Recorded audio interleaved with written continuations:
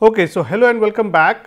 So we'll continue our discussion that we were having on plastic ban, and if you remember, we talked about plastic ban in India and some other countries so far. Now, for the remaining part of this particular week, we will be focusing most on China's policy, which has an implication throughout the world, including India. So, this China short policy, we will talk about that in little bit in detail and how this is impacting our plastic waste management, and not only plastic waste, other waste management issues as well. But for this course, since we are focusing on plastic, we will talk more about that. We may touch upon some other waste stream too. So, let us get started. So, in terms of this China short policy, China has put a National Short 2017, which is the crackdown on waste import. Now, what does that mean is, as you know, that major manufacturing these days happens in developing countries, emerging economies, and China being one of the most important of those emerging economies.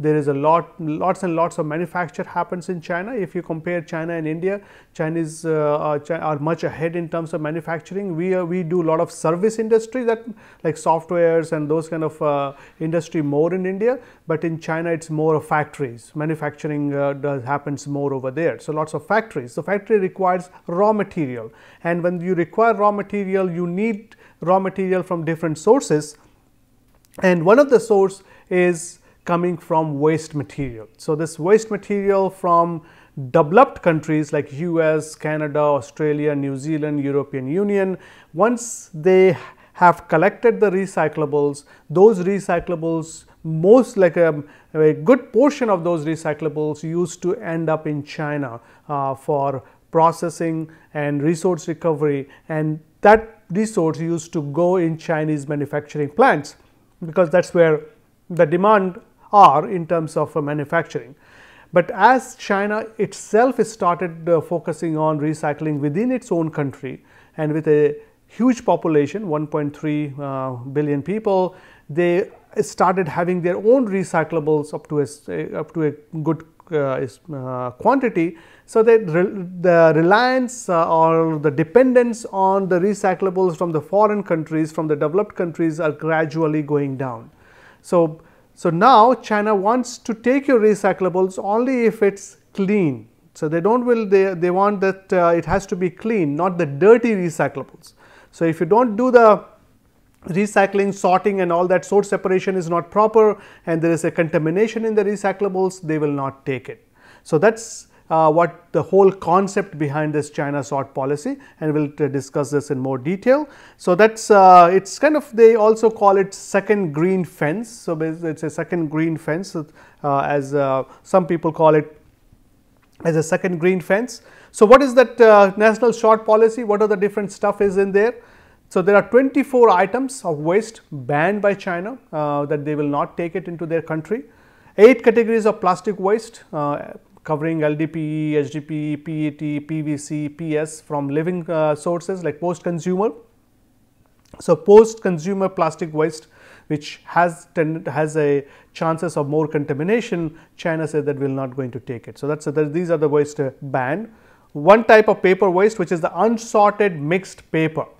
Unsorted mixed paper, because see, if you do a lot of sorting, that requires a lot of energy, that requires a lot of manpower, that requires a lot of money. So it gets costly to make the waste sorted into different categories, and that makes the waste a good value. That's the recovered material has a good value, is of good quality, and of course you have to invest money to do that.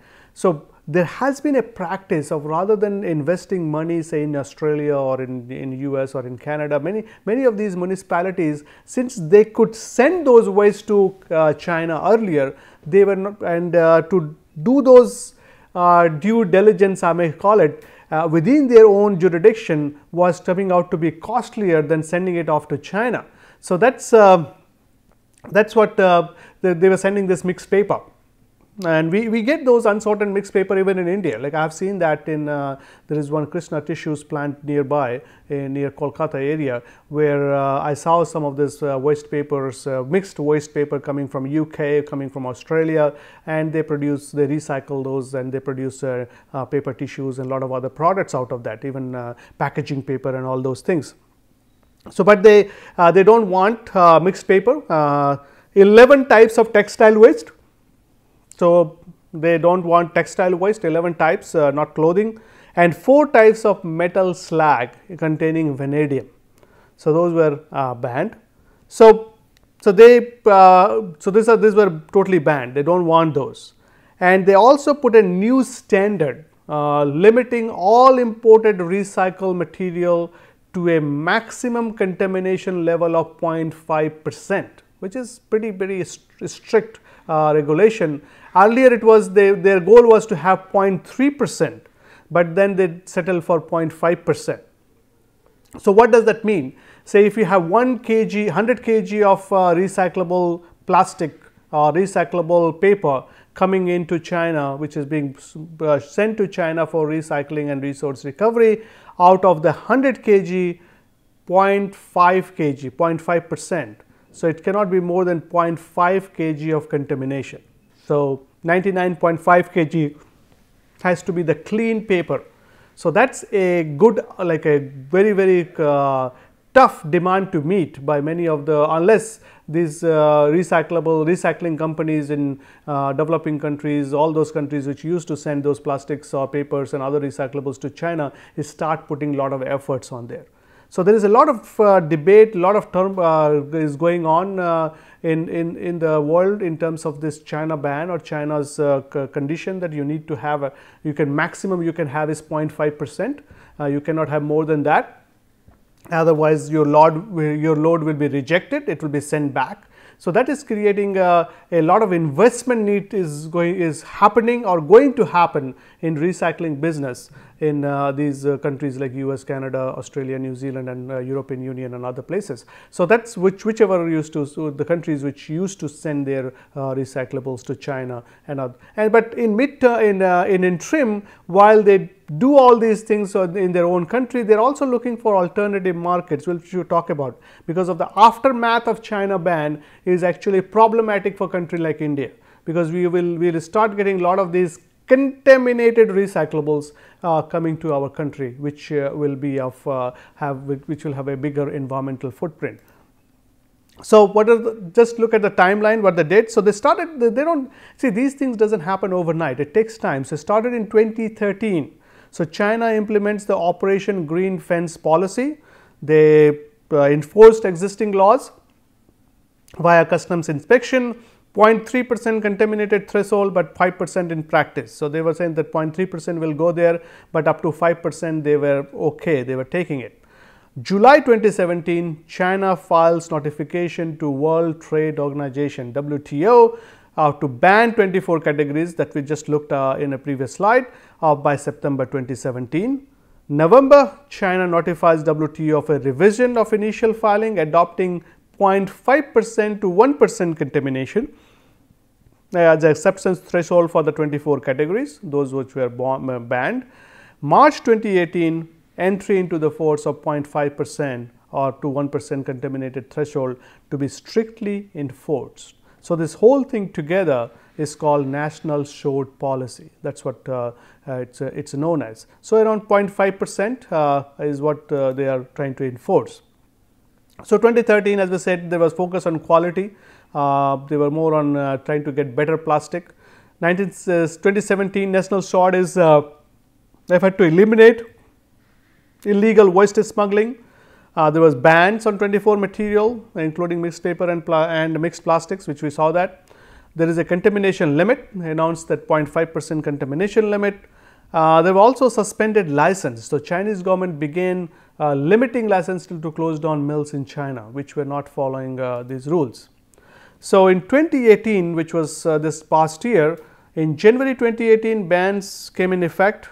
March, 0.5% contamination limit came in effect. Then there was Operation Blue Sky. Chinese customs to inspect all loads at point of entry into China, in effect through 2018. May 2018 suspended all inspection of US imports since the inspections are required. All exports to China stopped regardless of quality, stressing markets across the globe. So, you cannot send this contaminated stuff to China anymore. June 2018, China allowed its shipment with inspection, and some ships were on the water for non-banned material. So, if you look at some of the other like actions, so it started if you initially from 2014, if you look at the timeline 2014 to 2016, then 2017 there was and then 2018 plus. So, 14 to 16 there was China's customs department were trying to strengthen the supervision of solid waste imports and crack down on smuggling waste, which they used to get a lot of them. There was impact on polyethylene and polypropylene, where average demand, there was a growth in average demand, average volume also grew, and there was around 6.5, 6.6% growth, and you see more volume of those material. Then in 2017, the SORD action, the goal was to prohibit the smuggling of foreign garbage into China, including waste plastic, which we just talked about, that they informed WTO that all imports to solid waste containing environmental hazards are going to be prohibited. And then there was a demand, average demand growth in terms of polyethylene and polypropylene. As you can see, there was a growth in volume. Then post SORD action, with a complete ban on the import of plastic waste, we expect an uplift in the consumption of virgin reagents material and more investment in recycling facilities. So, that's there was a growth of around 10%, volume growth is 2.7 per metric ton, polypropylene demand growth was 7.7%, and the volume growth was 2 million tons. So, with the ban on plastics recyclable, so we got a lot of virgin materials coming into the market. So, more stuff getting into the market. Of course, somebody has to look at in terms of what is the real, when we talk about this China short ban, what is the real environmental footprint of this whole activity, because it's not just what is not coming into China, what is happening with those material now. Some places I have read newspapers reports or some technical articles report which suggest that many of these are not going to the waste to energy plants. So, it's not getting recycled, it's going to the waste to energy plant. So, is it really is it a good thing to do, or should we had it been recycled, that would have been better. So, we have to come, some of this would be a very beautiful kind of a life cycle analysis kind of exercise, where we can see what is the impact of China short ban on global recyclable industry, and based on the actions that the global recycling industries are taking, what is the real environmental benefit? Are we really getting environmental benefit, or of course, China locally is may be benefiting from it, but is it really helping the global environmental cause, or is it a positive development, or is it a negative development? And so, that those things would be interesting to look at. So, if you look at the global economy and in terms of mainland China's share of global imports, so in terms of the import, 3% like iron and steel, since China makes a lot of iron and steel by itself. So, over the past 20 years, China has become the primary market for recyclables from across the globe. By 2017, 30% of recyclables from the US were exported to China. As their economy grew, they shipped finished goods and products, and we filled the containers with recycled material to ship back to China. So, that goods will go to US and other big countries. Those containers, those shipping containers will fill in the recyclable waste, and then bring it back to China for processing and reuse. So, as you can see, iron and steel import was 3%, and rest of the world is 97%. Then if you look at copper, China was importing 55%, well, rest of the world 45%. Then aluminum 24%, like more than 1/4 of the world, nearly 1/4. Fibers more than 50%, plastic more than 50%. So, as you can see, in terms of the recyclables, iron and steel, copper, aluminum, fiber and plastic, plastic, fibers and copper more and more was getting into China. Now, once with this these rules come into effect, we see that there was a kind of a declining trend in terms of scrap exports to China in 2017, 2018. These values are in metric tons, and you do not have to worry too much about the values. What we are looking at is just the trend.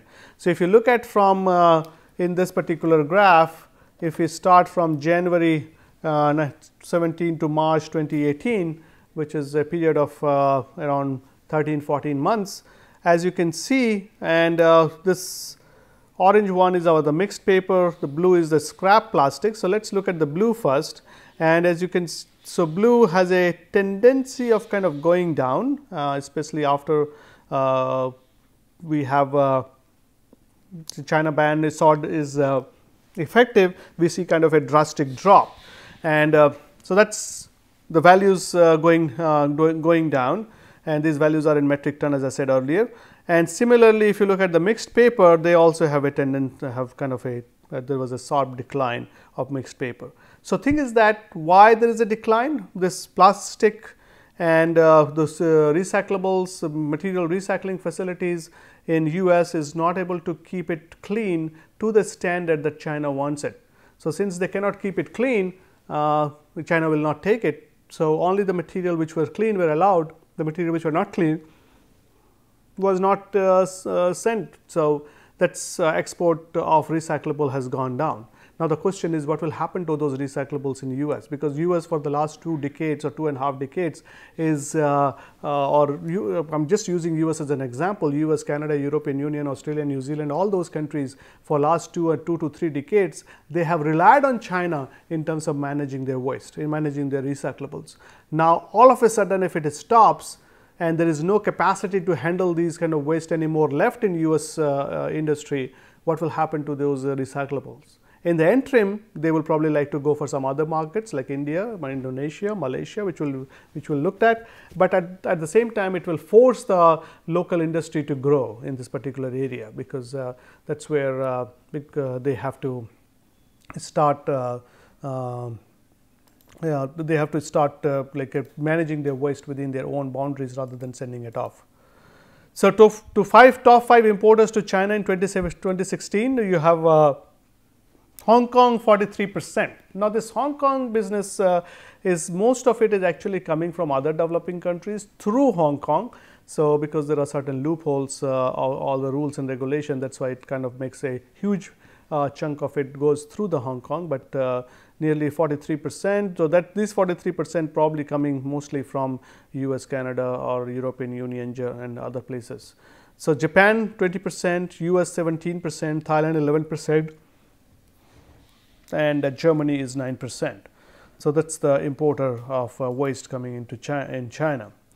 So, to the top 5 export destination for top 5 historical exporters. So, if you look at the historical exporters from Germany, most of it goes to China, part of it just goes managed in other European countries as well, and India 6%, the orange the yellowish orange pie is the Indian pie. So, you can see that it is around 6% for the German export, German waste export, USA 5% for India,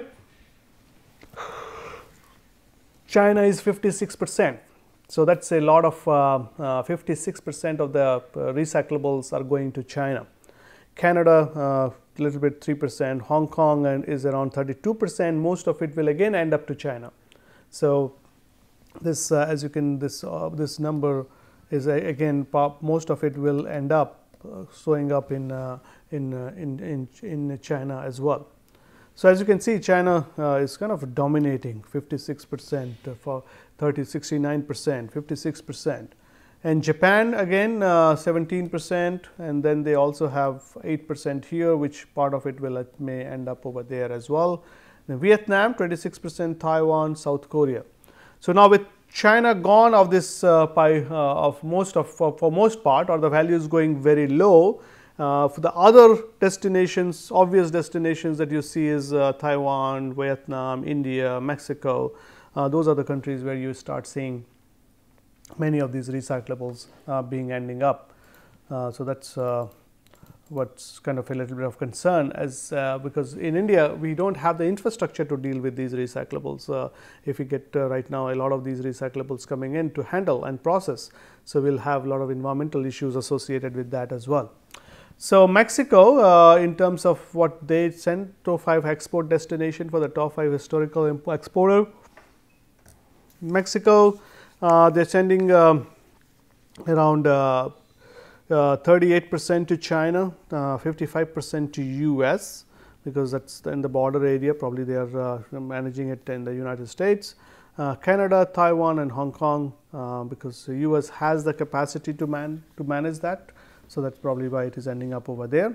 If you look at the UK, Germany 53%, China 3%, Netherlands 7%, Hong Kong 12%, and France is 15%, 25%. So Hong Kong is again kind of partly going through the China as well. Germany, because they are using, they have a lot of recycling facilities and all that. UK struggles with waste management a little bit as compared to the other European countries. So they do send a lot of stuff to other European countries to manage. So if you look at ranking of the World Bank regional groups based on the cumulative exports and imports of plastic waste from 1988 to 2016. So kind of from the very beginning to the very recent data. So there are different regions have been identified. EAP is our East Asia and Pacific. ECA is Eastern and Central Asia. NA is North America. LAC is Latin America and the Caribbeans. Then there are some unspecified. MENA is Middle East and North Africa. SAR is South Asia, and AFR is Africa. So that's what you have the list on the table on the left. As you can see, these are the different regions that is being identified over there. So and then for each of those there is a trade value, there is the mass, and then the percent total. And so this is on export. Then there is also one on imports, where the same regions have been given, mass and percent of total. So if you just look at quickly on this particular table, so for if you go by exports first, so in exports, as you can see, our East Asia and Pacific kind of leads it. So the ranking is also there on the leftmost on both the table. That's the ranking. So 44%, 44% is the export from East Asia and Pacific. And compared to, if you look at the import, East Asia and Pacific also imports 75%. So although it exports 44%, but it imports 75%. So net actually becomes more of an import rather than an export.